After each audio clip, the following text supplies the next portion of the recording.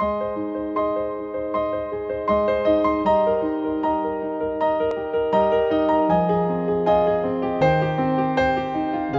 going to talk about Elizabeth Cady Stanton.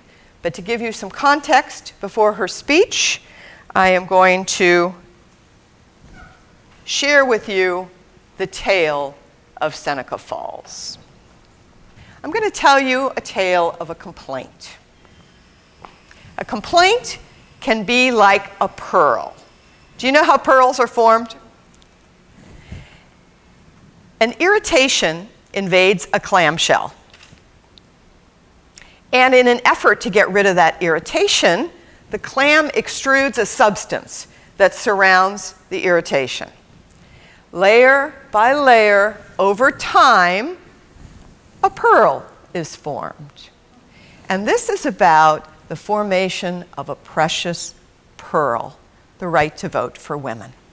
She was 33 years old, and she was married to an abolitionist agent, and she was frustrated at her role as housewife and mother. She had 3 small boys, and she complained to her friends, not only about her personal situation, but women's status in society and their lack of legal rights.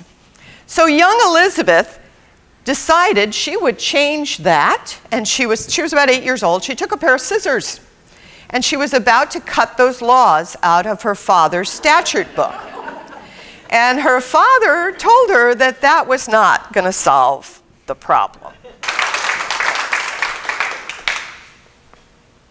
I should feel exceedingly diffident to appear before you today, having never before spoken in public. Were I not nerved by a sense of right and duty? Did I not feel that the time had fully come to lay the question of women's wrongs before the public? Did I not believe that woman herself must do this work? For woman alone can know the height, the depth, the length, and the breadth of her own degradation. We now demand our right to vote, according to the declaration of the government under which we live. We have no objection to discuss the question of equality, for we feel the weight of argument lies wholly with us.